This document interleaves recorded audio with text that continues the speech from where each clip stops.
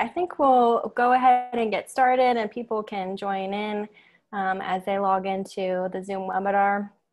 Good morning, good afternoon, or evening from wherever you are joining us. I'm Meredith Lehman. I'm the head of education at the Kemper Art Museum.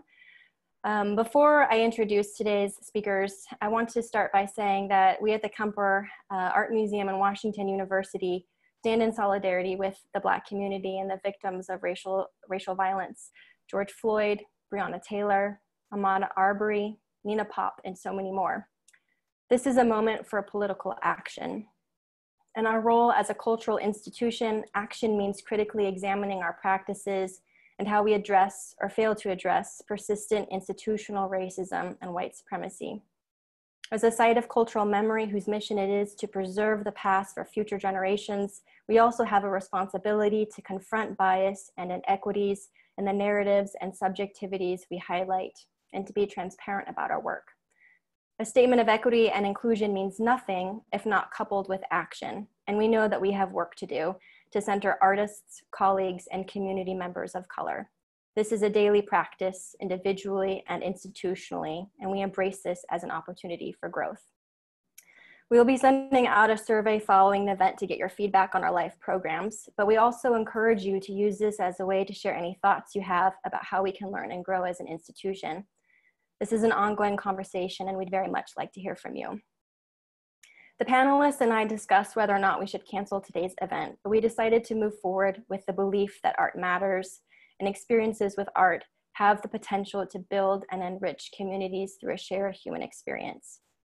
With that, I'd like to introduce our speakers for today, who have planned a wonderfully engaging conversation with us, sharing their extensive research and insights into our collection of ancient Greek vases, a selection of objects that have not been as visible in our galleries as our modern and contemporary artworks, but that are widely used in teaching. Grizelda McClelland, a dean in the College Office of Arts and Sciences and lecturer in the Classics Department at Washington University in St. Louis.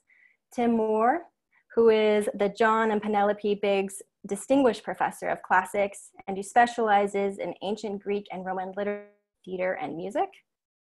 And Susan Rotroff, who is the Jarvis, Thurston, and Mona Van Dyne Professor Emerita and a classical archaeologist specializing in the study of Greek pottery. I'll turn it over to you, Grizelda, Tim, and Susan. Thank you. Great. We are really excited and delighted to be hosting you in this conversation today about the Kemper's really remarkable collection of ancient Greek vases, which is now formally on exhibit, and we're thrilled having all of us taught with these vases frequently. And I'm going to start this conversation by asking you or inviting you to engage in a sort of an imaginative exercise for a moment with me. I'd like you to imagine that you're strolling through, say, the Art Institute in Chicago, or perhaps the Met in New York, or even the St. Louis Art Museum up on the hill right by WashU. And strolling through the Antiquities collection, I imagine you have seen many vases, and perhaps since strolling past those vases, you haven't been particularly interested. Your curiosity hasn't necessarily been piqued. And maybe that has to do with the recurrent shapes or reoccurring colors. And maybe you've just strolled past. Maybe you haven't paused. Our hope today is that you will pause with us, that we can stop you in your stroll through the Antiquities collection here at the Kemper. And so that we can show you all the riches that can be unpacked, all the cultural riches that can be unpacked from a single ancient Greek vase. One thing I will note is we are more than happy to pause and take your questions throughout this conversation. We very much want this to be a conversation. And if you have questions, please use the Q&A function on the Zoom to raise them. Don't use the chat, we won't see them. And I think what we'll do is begin at the beginning. We'll start with Susan. We're gonna try to find out how these vases even ended up at Washington University. So I'm gonna share my screen and show you what we're gonna be looking at today. If I can get this going here. I think what we're gonna see here is an image that shows you how the vases are displayed today. here on the left. And as Zellie mentioned, this is very exciting because they have not been on public display throughout my time at Washington University, which is 25 years. And one of the great benefits of the new building is that there is space for them. So you will soon be able to come and visit them. And some of the vases that you can see in these cases here are the ones that we're going to be talking about today. They were brought here for the World's Fair in 1904. And after the fair closed, Robert Brookings, who was the chair of the Board of Trustees, a handsome man there on the right, the Brookings of Brookings Hall, the Brookings of the Brookings Institute in New York, very prominent man in his day. He and a local collector, Charles Parsons, provided the funds to acquire the vases for the university. So we have about 25 of them, and another small group are in the St. Louis Art Museum. Now, one thing I want to talk about is context. That's a thing that archaeologists think about a lot, but we can look at it in different ways. And today we can encounter these vases in the context of a museum. They're isolated, they're separated from us by a barrier for their own protection, and this is their present day context. But their ancient context was very different. For the people who made them and used them, they were simply items of everyday use. They weren't put on pedestals and behind glass. They were sitting on tables. They were probably getting knocked over and broken, but they were part of everyday life.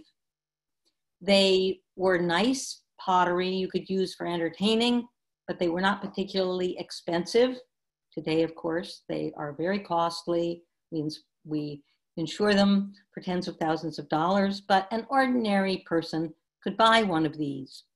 And because they were part of life, the pots themselves, their sizes, their shapes, but also the images on the pots have a lot to tell us about the people who use them. But we have to learn how to sort of read them if we can use that analogy. Excuse me. So this is one of the very first vases that we're going to begin with today. One of the vases that Brookings procured for Washington University. Susan, what is it that we're looking at here in light of the fact that we're trying to read these vases? Yeah, well, Zellie, looking is really the key word. We need to look patiently at all of the details. This is true, of course, of any work of art, but with these small scale works with a lot of detail, it's particularly important. Now this vase, as you can see, was made somewhere between 450 and 420.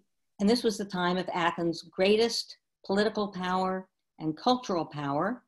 But it was also a time of a lot of difficulties for the Athenians. They underwent a terrible war.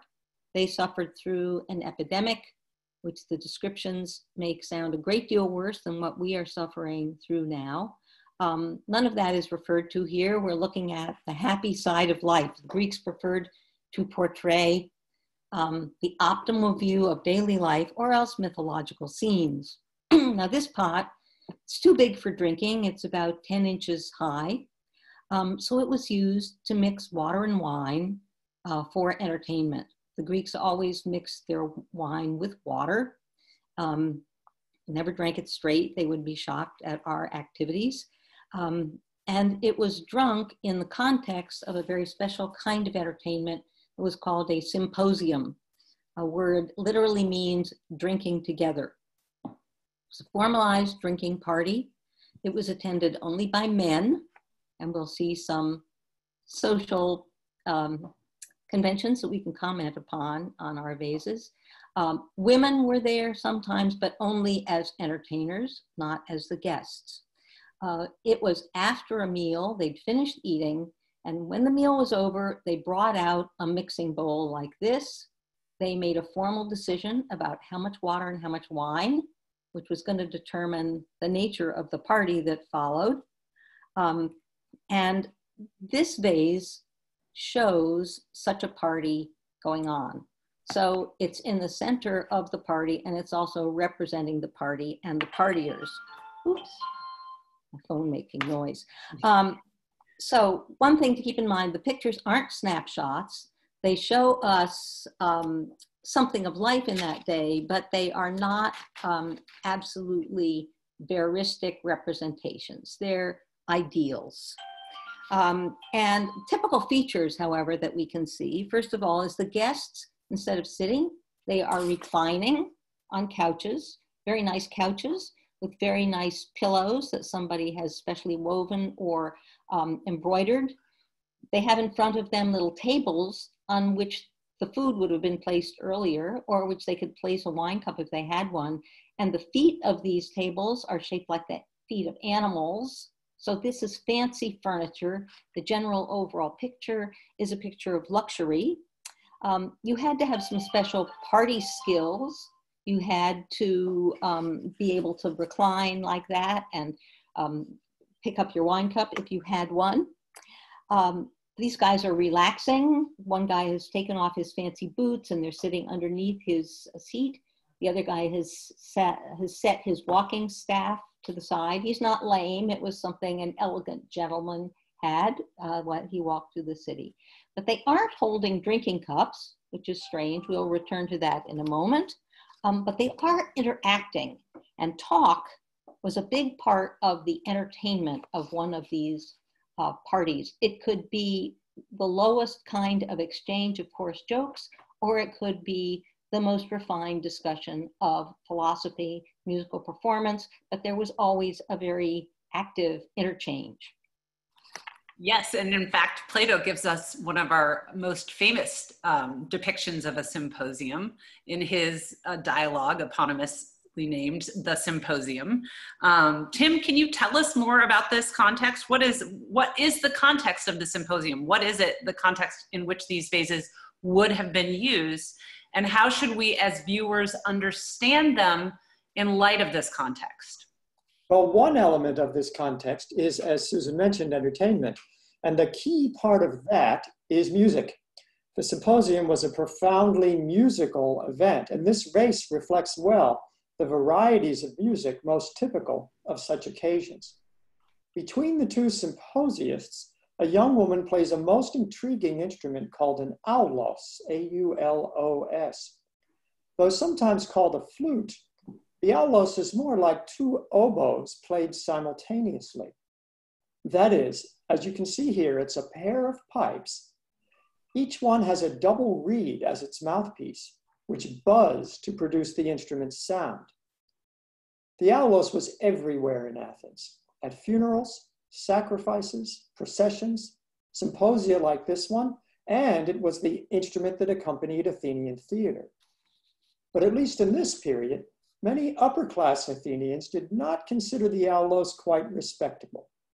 Hence it is played here, you'll note, not by one of the symposiists, but rather by an enslaved woman who has been hired for this occasion.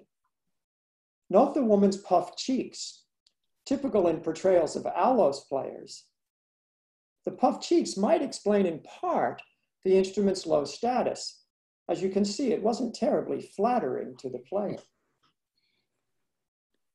The other instrument is called a barbitos, B-A-R-B-I-T-O-S. The barbitos is a low-pitched variation of the other most common Athenian instrument, the lyre.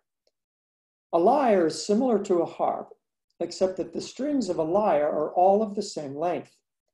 Different tension causes them to produce different pitches. The lyre was as ubiquitous in Athens as the aulos was, but generally in different contexts.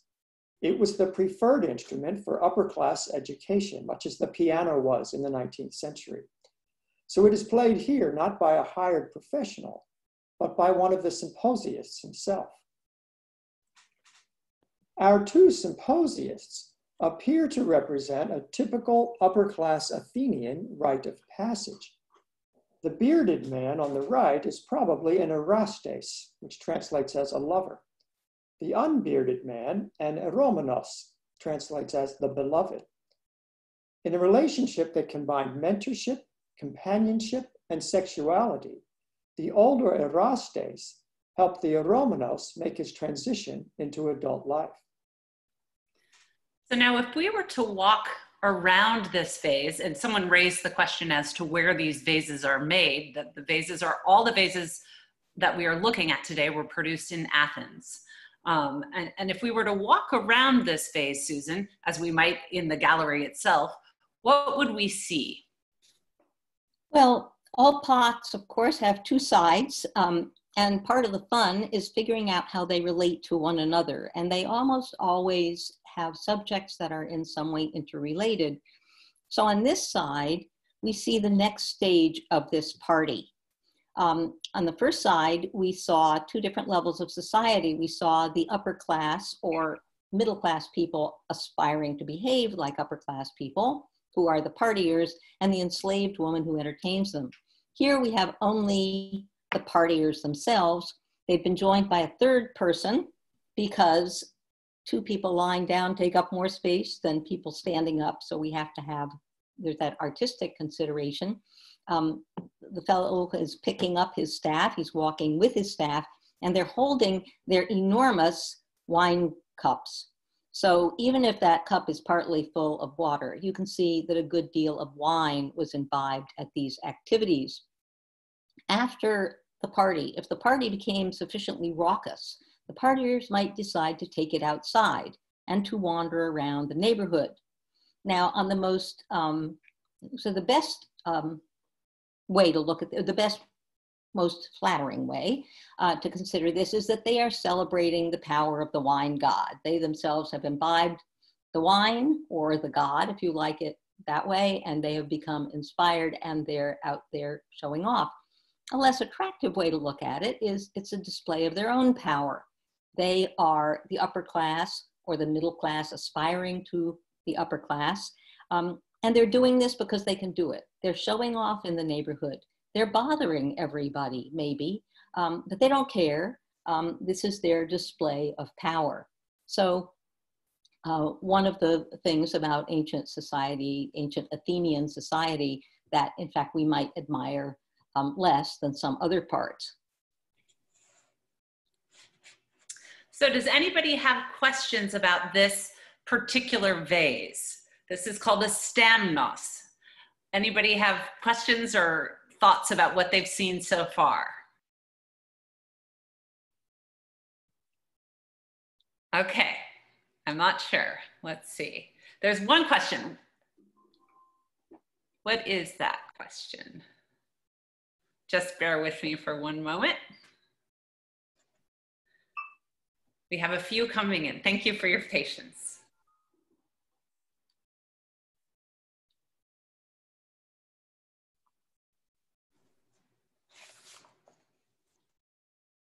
Let's see here if I can pull them up right here.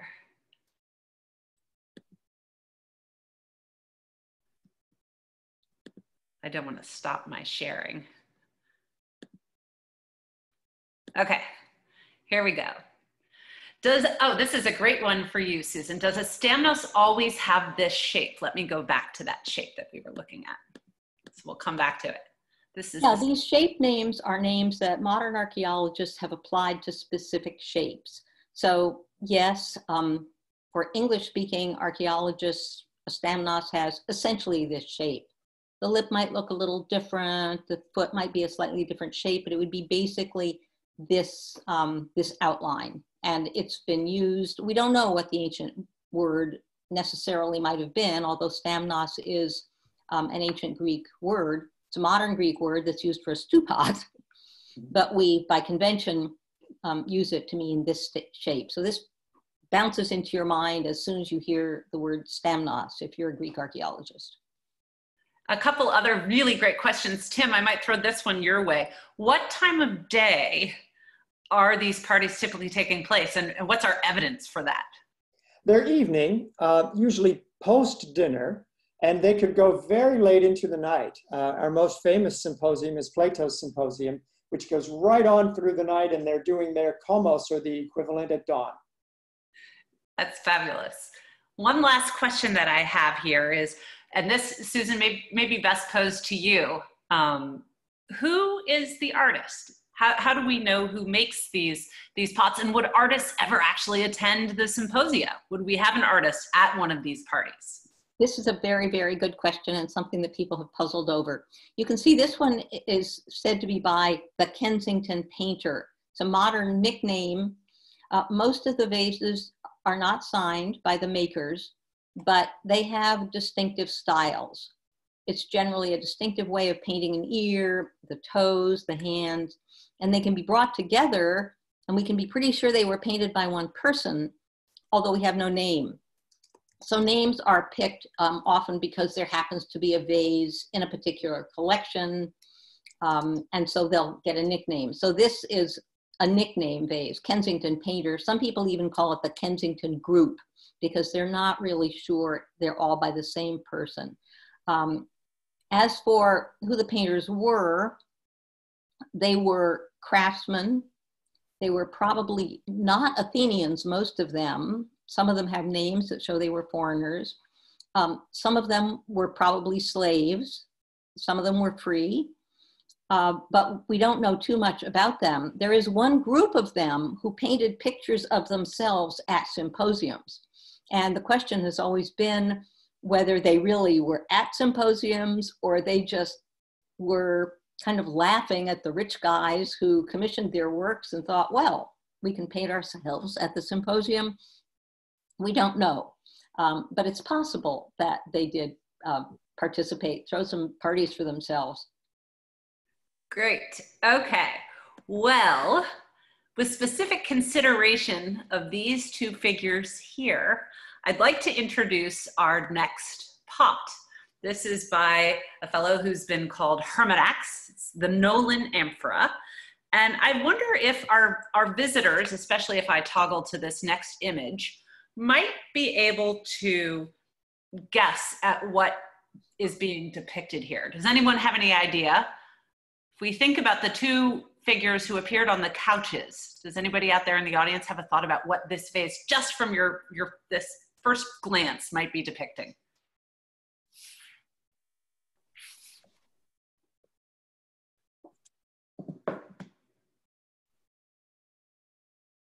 If not, I think I will turn this over to Tim and see if Tim can clarify the conjunction between our earlier symposium vase and this Nolan amphora. It looks, Zoe, as if in fact we have another example here of the Erastes, the lover, and the Aromanes, the beloved. Because here it looks as if an older man on the left pursues a younger, again unbearded. And it looks as if he's hoping the young man will become his Eromenos. Just as in Greek mythology, the king of the gods, Zeus, once snatched the Trojan youth Ganymede and brought him up to Olympus. A standard expectation of the Erastes-Eromenos relationship was that the youth would play hard to get. Note, though, that the youth looks back at his pursuer, not away. He seems to be interested. On the opposite side of the vase is another Eromenos in a not too determined flight, presumably from the potential Erastes. Like the youth in our first vase, he carries a lyre, a symbol of the cultural education he undergoes. Here we can see the parts of the lyre especially well, better than we could in the Barbatos earlier. If you take a look at the lyre, note that its sound box was made of a shell of a tortoise. It had 7 strings usually, and it also has a strap which helped the player hold the instrument. So now there's something really striking about this vessel that I'm hoping, Susan, you can clarify for us. As we said from the outset, these vases are all made in Athens or in Attica, which is another way to describe the city-state of Athens. And yet we call this amphora the Nolan amphora.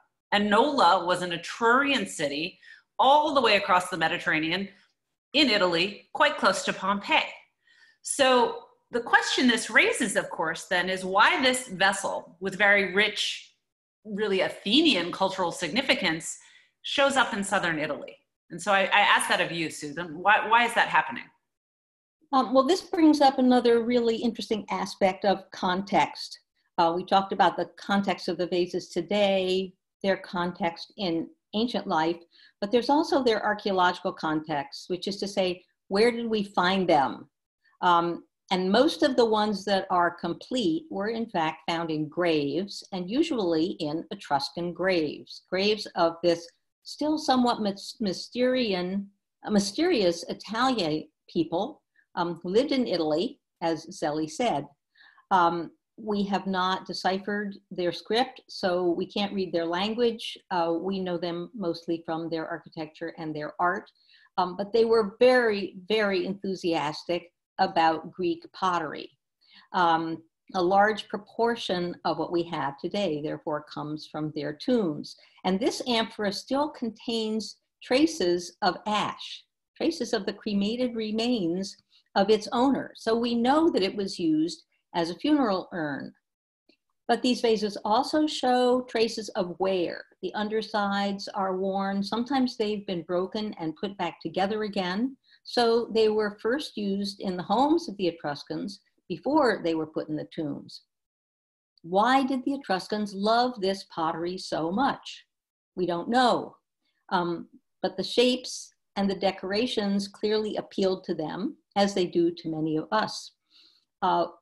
They probably read them in a very different way. They had their own stories, they had their own myths, they had their own social customs. For instance, their wives had dinner with them at parties, unlike the Athenians, where only the men dined together. But it's hard to say what they saw in the scenes. And it could even be one of the reasons that the Greek painters sometimes left the subject matter somewhat vague. This would be more appealing to perhaps the Etruscan customer. So we've got a couple of really great questions that have been coming in, and I think we'll pause here to answer them. I have a wonderfully insightful question from the daughter of one of our viewers, and she's cutting right to the heart of the matter. Tim, why is it that Greeks don't appear to wear underwear? And could you clarify perhaps something of the significance of the clothes they do wear, perhaps maybe something about these garments here for our viewers? Yeah, that's a great question.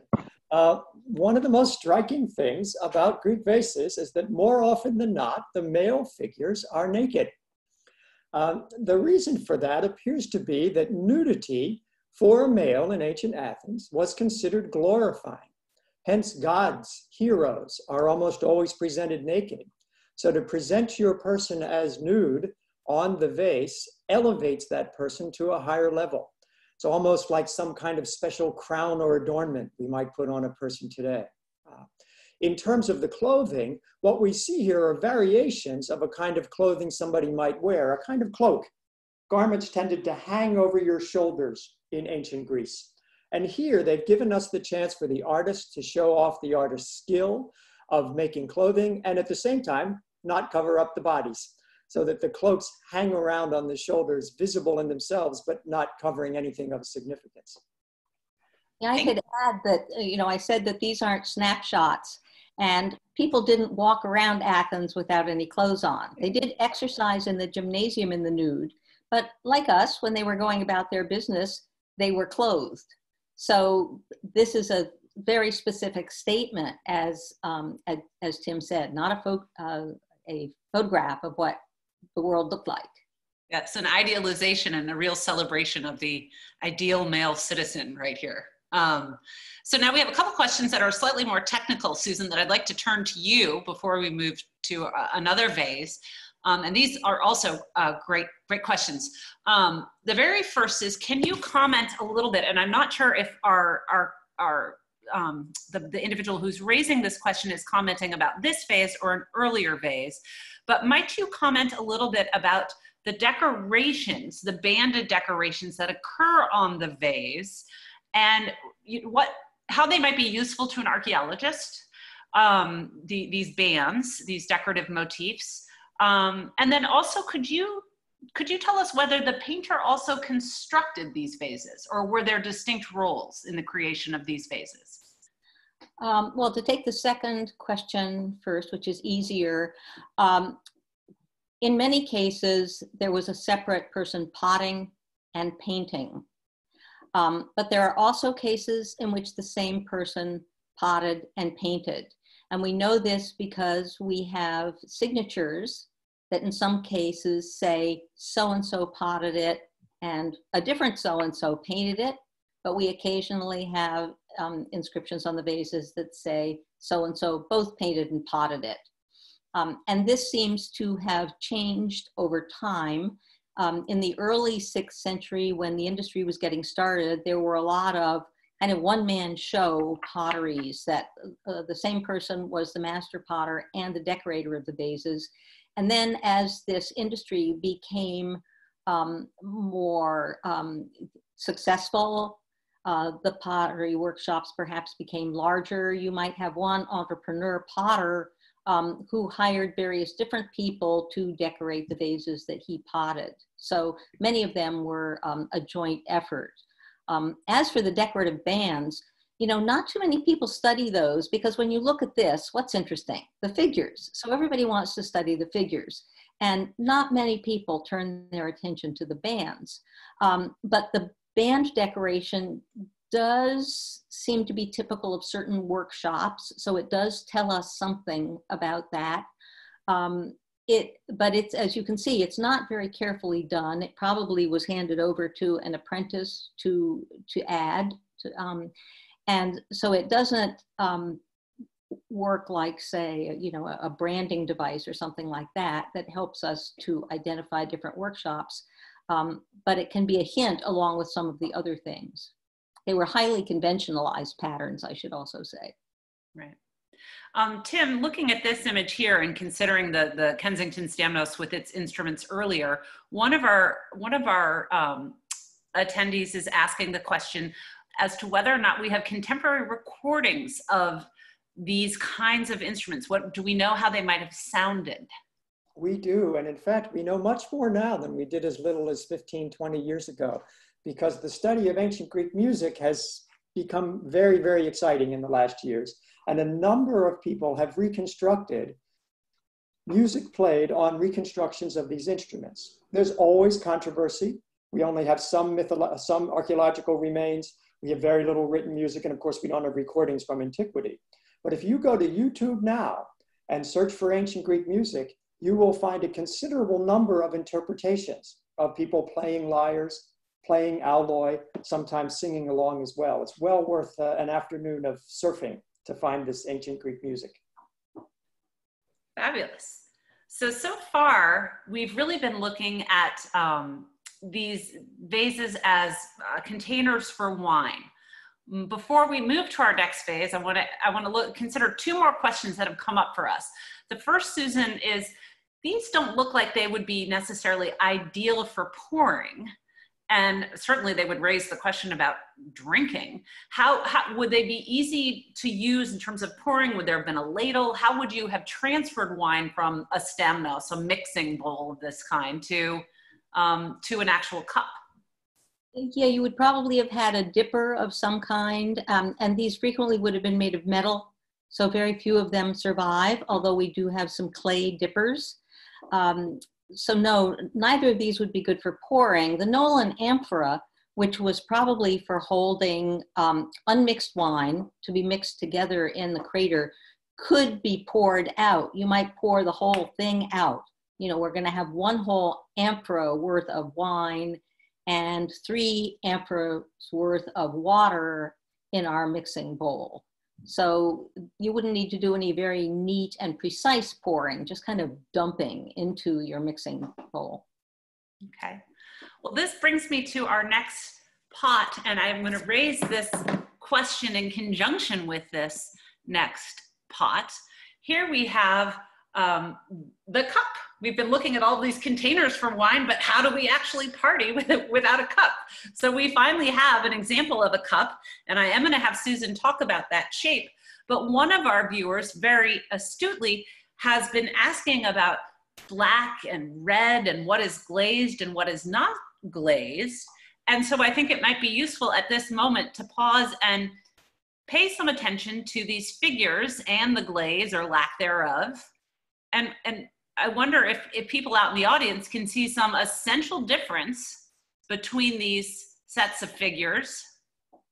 And I'm wondering if Susan can tell us why that matters and and what it can tell us about the dates of these cups and the different techniques, you know, addressing this question about glazes. Well, the question that was asked shows that people have already focused in on this question. There are two main styles that we've been looking at. One we call black figure, because the figures are black, like this one, and the other we call red figure, because the figures are red, as in this one. So not very inventive names, but easy to remember. And the black figure style began first.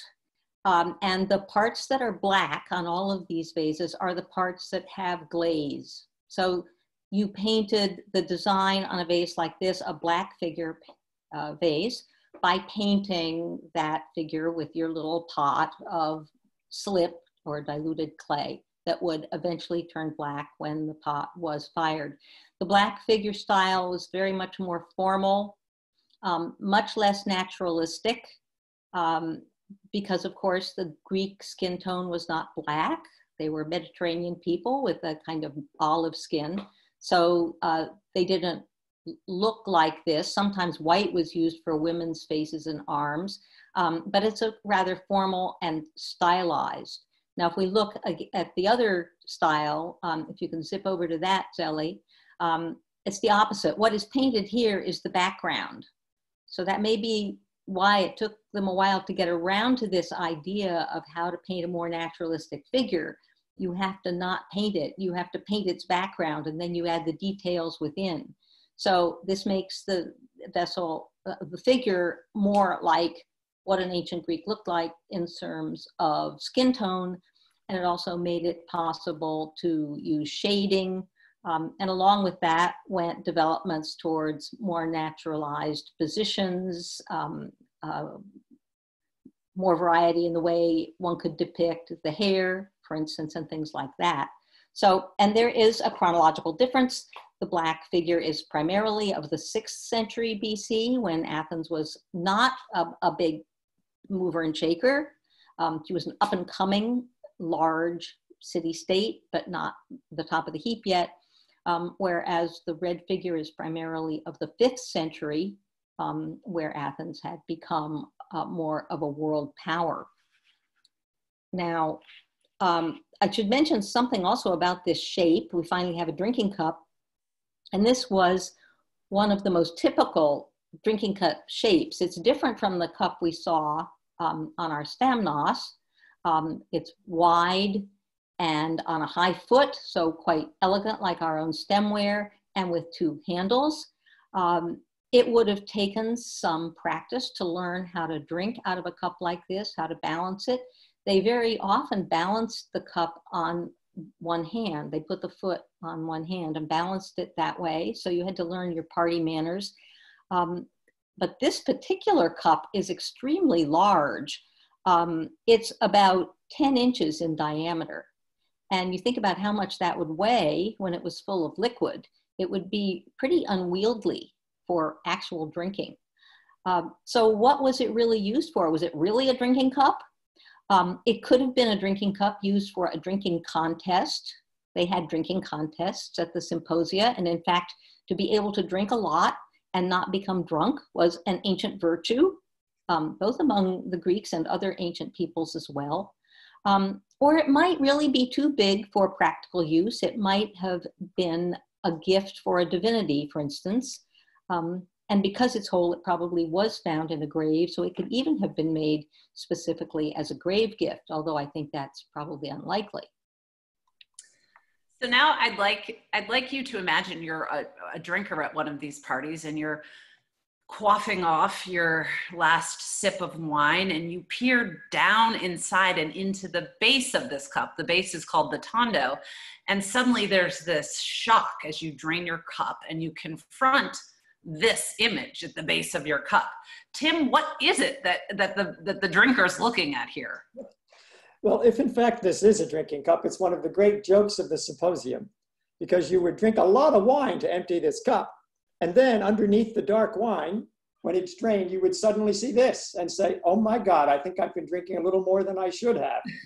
Because what you see is a creature called a chimera, who combined features of a lion and a goat and a serpent.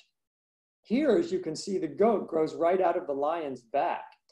The snake is usually the tail of the lion, but it looks as if the artist ran out of room, and therefore the snake is chopped off. Famously in Greek mythology, the chimera was slain by the hero Bellerophon in the story that's told in Homer's Iliad, the epic poem about the Trojan War. So now we've mentioned this idea of reading vases, conjoining side A to side B in some way, that there's a conversation between these.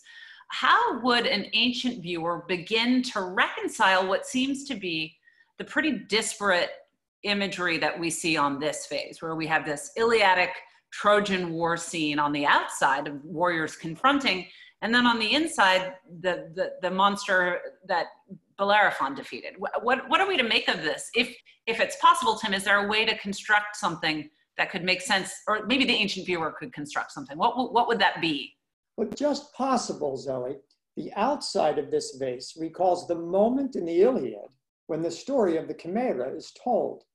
In that story, two warriors, one fighting on the Greek side, one on the Trojan side, meet in battle, but they share their respective genealogies before they fight each other.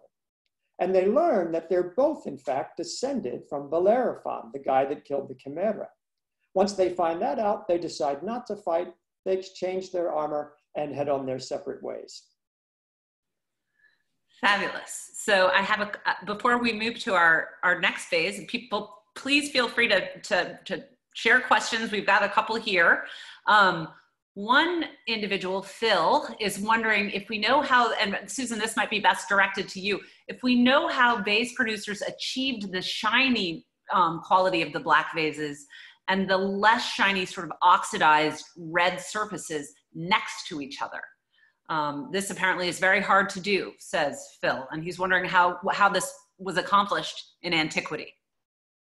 Yeah, it is very hard to do, and there really were, in modern times, decades, if not centuries of experimentation to try to figure out how it was done. And we think we now pretty much know. The black part is all the glaze, and the glaze, it's not a glaze in the modern sense, it's really a slip. It's a solution of the clay. Because of the way they fired the pots in the kiln in a complex 3-stage firing process, that slip turned black and became shiny. The surface of that slip sintered or sort of fused together when the kiln reached its greatest temperature. What's left uncovered by the glaze turns clay color. I mean, it's oxidized. There's a 3-stage firing process that's complicated, but at one point they remove the oxygen from the kiln. They cover up the inflow so that it's a reducing atmosphere, so the whole pot turns black. But when they let oxygen back in again, only the pot, the clay that's not covered by glaze can turn back red again. It's kind of hard to describe it. But it was a kind of magical process. They discovered this as early as the Bronze Age, though. They'd probably been doing this since about the year 2000 BC. But they brought it to a high art with the black and red figure pottery. And it took us until the early 20th century to figure out more or less how they were doing it. So a couple more questions, if we have time. I would like to know whether the ancient Greek wine, or this, not I, but this viewer would like to know whether the ancient Greek wine was somehow stronger than the modern wine. And I think, did you mention that wine was never, consumed just straight, Susan? I can't recall if we said that at the top. It can't be stronger because they didn't know about distillation. They didn't know how to distill alcohol. So there's a limit to how, as I understand it, not being a winemaker, there's a limit to how much alcoholic content you can have, because at a certain level, the alcohol content kills the yeast and it stops the fermentation process. I myself have wondered whether they might have actually used freezing instead of distillation to make a more potent drink like Applejack. And there were some northern wines that were supposed to be very, very strong. But that is completely my own fevered brain. I have no scientific support for that idea, but it was pretty much the strength of modern wines. Another question, again, Susan, this is for you. What do we know about when or who invented red figure? I mean, when did this, do we know how red figure came along? We know the 6th century is predominantly black figure. Who was the artist? Was there a group? Was there a school to whom we could ascribe the invention of the red figure, that naturalistic style that we see come to, you know, fruition later in the 6th century? Yeah, well, there is an artist who's associated with the earliest vases, a man who worked with a potter named Andocides. So he's called the Andocides Painter. And he was active, there's controversy. Some people say as early as 530. I personally say more like around 510 or 515. But he and a small group were the first ones to experiment with this. And then there came a second generation of people who we call the pioneers, because they really went to town with it and explored all of the possibilities. These were the men who painted pictures of themselves at the party. So they were a very inventive and seemingly fun-loving bunch of guys. We can place it within a group of artisans, some of them nameless, but with strong personalities artistically. Very, very, very cool. Okay, so I'm not sure if our audience has noted this yet. And this also, we have one more question that's going to be a perfect segue, so I'm going to place it as we move into our next vase. But most of the figures we've been looking at on all of these vases have been decidedly male, right? Most of our imagery has featured these male figures centrally. And I don't think this is particularly surprising given the status of the adult male citizen in ancient Athens.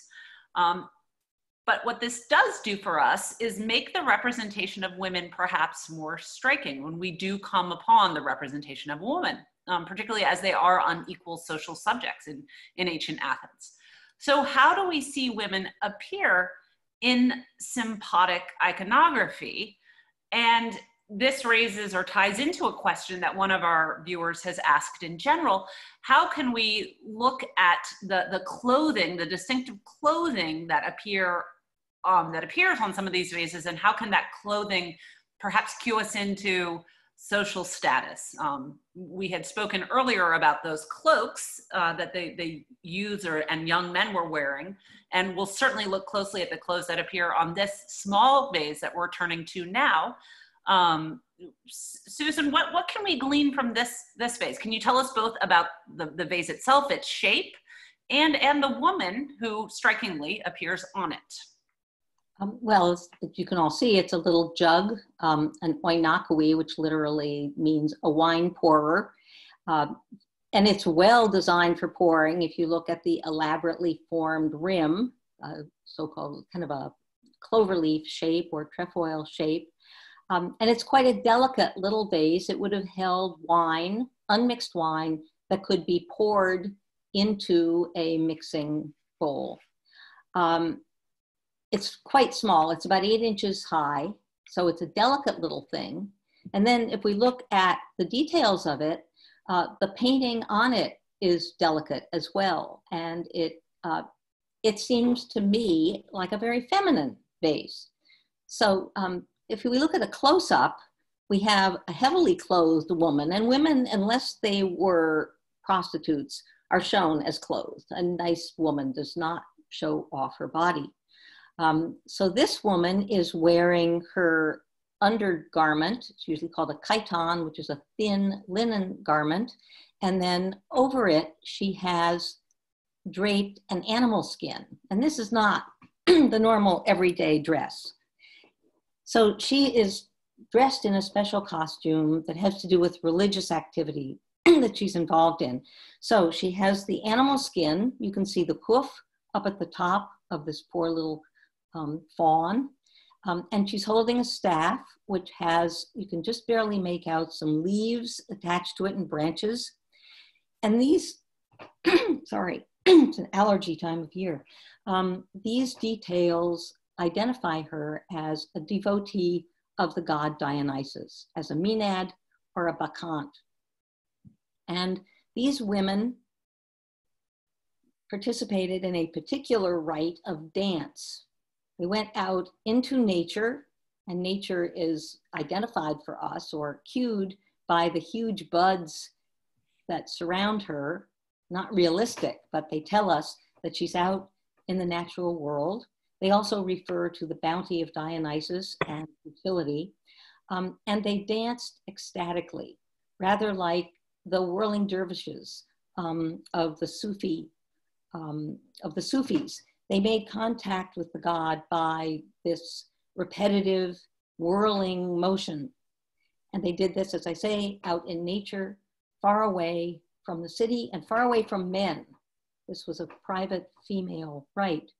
Now, Athenian women lived rather sequestered lives. Some people have said they were never supposed to go out at all. Some people have claimed that they were veiled. We really don't know, but they certainly didn't wander around the town freely. But rituals like this allowed them to go outside to participate with other women in religious activities. And they also were contributing to the well-being of the community, because the community needs the god Dionysus. He's a god of fertility.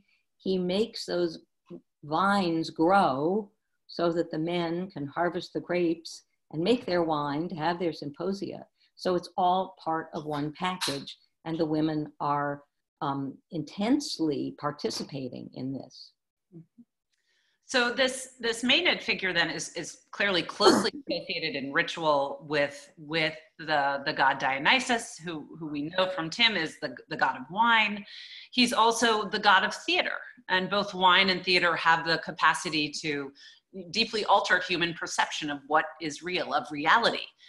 Tim, for you, does the Maenad evoke any particular myths that capture the more terrible aspect of Dionysian power, the power to distort reality, or myths that maybe really capture or underscore the terrible faultiness of human perception looking at this vase? Well, she recalls especially the Bacchae, a tragedy of the tragedian Euripides. In that story, Pentheus, the king of Thebes, refuses to allow the worship of Dionysus. When the women like this one go out into the hills to dance, he tries to bring them back forcibly. Dionysus ends up tricking him, and he goes out in disguise and ends up torn to pieces by his own mother, who has been beset by frenzy by Dionysus and become a Maenad like this one. A very terrifying tale of what happens when one resists Dionysus. So what I want to pause and underscore for our audience, what's so striking about this little tiny oino koi is that this singular image could possibly evoke in an ancient viewer, and now for us can evoke real life ritual practice, the poetry of Euripides, the nature of theater, and the place of real women in Attic society.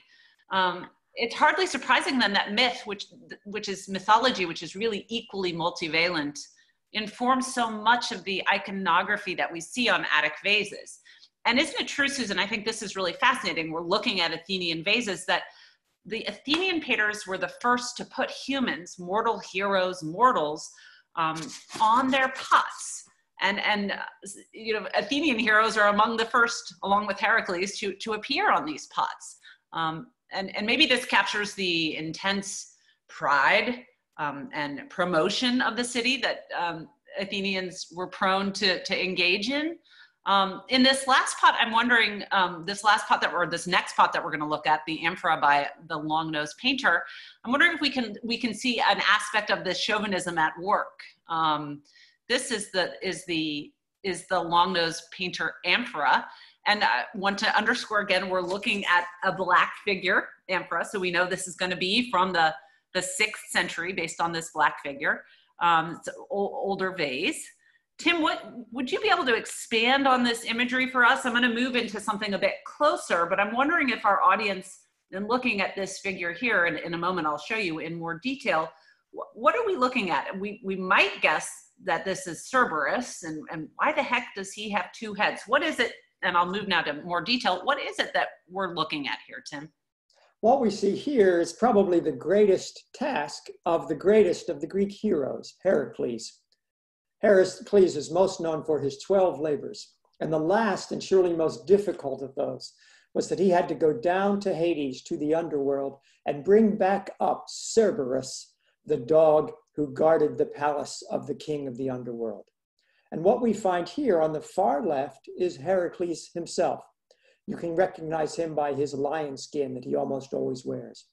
In front of him, we see that it's not at all unusual for a god to help out heroes in their labors. This is the god Hermes. You can recognize him from his hat. And he seems to be patting the dog, whom he's helped Heracles placate very well. Behind Cerberus are Hades, the king of Hades, and his wife, the queen of Hades, Persephone. Cerberus's two heads indicate to us that Greek myth is not a sacred text, but a story that can change based on an artist's desires. So, sticking with our reading of pots and getting to this idea of Athenian chauvinism, Susan, what is on the back of this pot? Okay, there are two sides, side A and side B, like a record. And one is usually better than the other. So this is side B of this pot, very quickly sketched out, but nonetheless with a recognizable subject. There's another hero confronting a monster. This very strange looking monster over on the right is the so-called Minotaur, the bull of Minos, a hybrid monster with the head of a bull, very poorly represented bull, but a bull, and he has a tail as well. He was confronted by the Athenian hero Theseus. It's a labor a bit like Heracles' visit to the underworld because it involved sailing across the sea to the remote island of Crete and then entering a maze, entering the labyrinth, at the center of which was this death-dealing monster. So Theseus too is confronting death and winning his fight with the monster. And when the Athenians put these two subjects on either side of a vase, they're telling us that their hero is just as good as Heracles. Everybody knew Heracles was absolutely the greatest Greek hero, except in Athens, they knew that Theseus was just as great. Theseus was a local boy, and his bones were actually buried in Athens, in the center of the city, so that he was always there, powerful, and protecting them. So it's a nice example of Athenian chauvinism. Nobody felt bad about saying their city was absolutely the best, and the Athenians were very, very good at saying that. Great. I'm not sure if we have any other questions about this particular vase. I can slowly go back and show you the full vase. And if anybody would like me to pause and go back to any of the other vases, I'm more than happy to do that, to show you their full forms. We've had several close-ups so that you can really see the iconography clearly here. But if not, I'm not seeing any at the moment. I think what we'll do is we'll move on to this one final vase, sort of starting or ending where we began. This here is another stamnos, and I've given you the small Maenad oinokoi so you can see just how large and rather just how small each of these vases are respectively. And we're returning to this shape here with real intention, and I call you back to your stroll through the museum and how profitable it can be to pause and really consider a vase again and again. And we've chosen this last vase to underscore that point. This vase for a long time was considered quite straightforward. How was that understanding transformed by closer and closer scrutiny, Susan? What happened with this stamnos? Well, this is another mixing bowl. It's the largest one in the collection, but as Zellie said, maybe it looks kind of dull. There's no painted decoration on it that you can see. It replicated ancient metal vases, which were often used at the symposium. And it was brought here as a nice example of an all black stamnos. They're relatively rare. There aren't that many of them. And so it remained. And then shortly after I came to Washington University in the middle of the 1990s, I invited a colleague to come and see our collection because he hadn't been able to see it, and he's an eminent scholar of vase painting. And so we got the vases out and we looked at them very, very carefully. And then to our surprise, on this vase, we saw something no one had ever noticed before.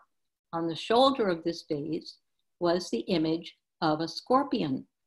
Now let me make a slight aside at this point. You'll also see a lot of fingerprints, dust and dirt on this vase. This is what happens if you don't carefully curate a vase. These vases have been here for 100 years, and they weren't always as carefully guarded as they are today. Now we never would touch the surface with our fingers, which have oils on them, and leave fingerprints, and you can see plenty of that here. I am happy to tell you that the vases are now undergoing a program of conservation and cleaning. And so this is an old photograph because we don't have new photographs of the vases in their new cleaned state. But I wanted to assure you that the museum is taking very good care of this vessel and making sure that it is as its best. But to get back to the image, we saw this image very, very faint on the shoulder of the vase. This image was painted with clay on top of the glaze. And that technique, which was used from time to time, particularly in the late 6th and early 5th century, doesn't last very well. It looks very nice when you first do it. The scorpion here was probably either bright white or bright red, and he would have looked quite a lot like a real scorpion. He's pretty much life-size, and he might have been painted as a little joke. Like, wouldn't it be a shock to see a scorpion on your vase? It's scorpion country there in Greece, so it wouldn't be impossible. Or it might be a protective device. You can take any monstrous, scary thing like a snake and make it into a protective device. Put it on your shield, for instance, or make an image of it into a piece of jewelry that would protect you. So this could be a scorpion protecting the wine from adulteration, or protecting the drinkers. But that's what we thought when we looked at it 25, 30 years ago. And then we looked at it again, maybe 10 years ago, and we said, there's something funny here. This scorpion has antennae. Do scorpions have antennae? We go and we look in the field guides, no antennae on the scorpions. He is playing the alloy. He's playing a musical instrument. So, Tim, this is suddenly your specialty. Well, here we are again, back where we started in some ways with our allos player and its low reputation. I can tell you from very hard experience that it's really, really hard to play the allos. But our painters suggested, well, even a scorpion can play it. So we've all been talking at you quite a bit for a time now. And I think what we'd like to do as we wrap up our conversation, which has been so fun, I hope you've enjoyed it, is to turn it over to you for any maybe more general questions. If you want me to go back to a slide, I'd be more than happy to do that. I already have a couple questions that have come in. Don't hesitate to stay as long as you like and ask us questions, and we'll answer them as best as we can. One of the general questions that we received sort of midway through the talk was regarding waterproofing. Are these vases waterproof? To a degree. They are made of clay, so they are porous to a certain degree.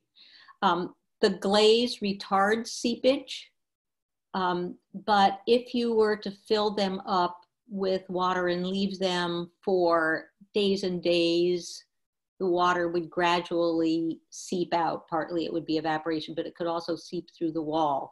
But most of them were not for the long-term storage of liquids. So they were sufficiently waterproof for the length of a symposium. You would not have noticeable loss of your wine and water during that activity. Mm-hmm. Another really interesting question that's been raised, and I think it's an important question. It's a question that's been on museums' minds certainly a lot regarding antiquities. We know, of course, that Brookings donated the vases, but one of our attendees is very curious as to the actual provenance. How much do we know about where the vases come from, how they were sourced? Can we have a clear conscience looking at these vases? Yeah, we can have a clear conscience because there's been a convention that there's sort of an amnesty for everything acquired before the 1970s, when there was a UNESCO convention about trying to make sure you were not acquiring vases that had been stolen, that had been illicitly excavated and so forth. These vases are grandfathered. They were acquired in 1904. So we can have a clear conscience. What we can't have is any information because we don't know where they were excavated. They were probably found in tombs in Italy. They were probably acquired from a dealer in Italy, but records of what happened over 100 years ago, how they got into the museum, which was not then the Kemper Museum. It was a different entity altogether, and neither SLAM nor the Kemper has records that tell us anything. We can just assume that they did come from a dealer in Italy and probably largely from Etruscan tombs. Mm-hmm.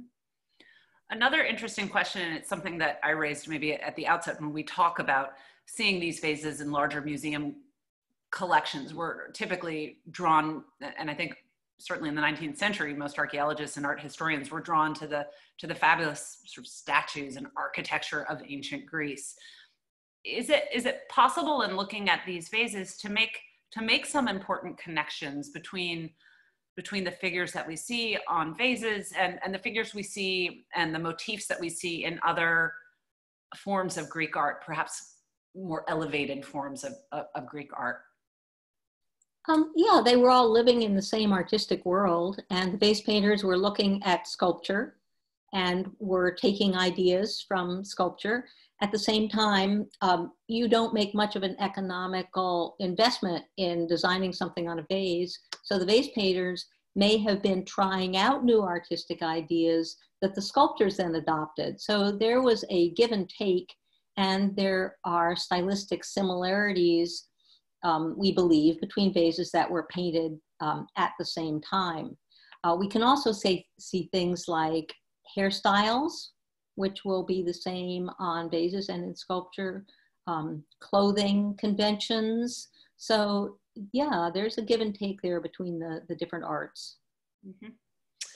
Were any of these vessels stained on the inside from wine? You mentioned that there was the residue of ashes in the Nolan amphora or in the Stamnos, the Kensington Stamnos at the outset. Is there any evidence of the wine? Wine doesn't leave much trace to the naked eye, but over the last 20, 30 years, scientists have been developing ways of analyzing the residue in vases. It's not visible to us, but they can take samples from the pottery and to a certain degree identify what was in the pot. The problem is that the material in the pot is usually organic material, and over 2,000 or 3,000 years, it undergoes transformations. So if, let us say, there was olive oil in a pot, you're not going to find olive oil. You're going to find the products of its disintegration, and then you have to think your way back to what these products originally were. But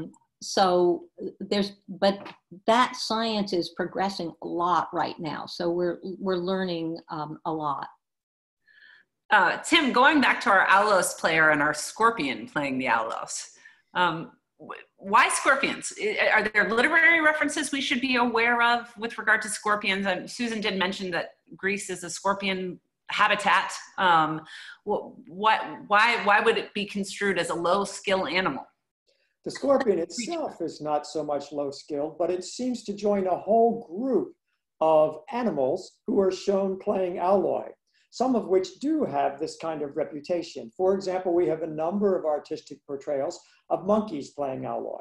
And there are, in fact, a lot of suggestions of if you're a monkey, you're stupid, and things like that.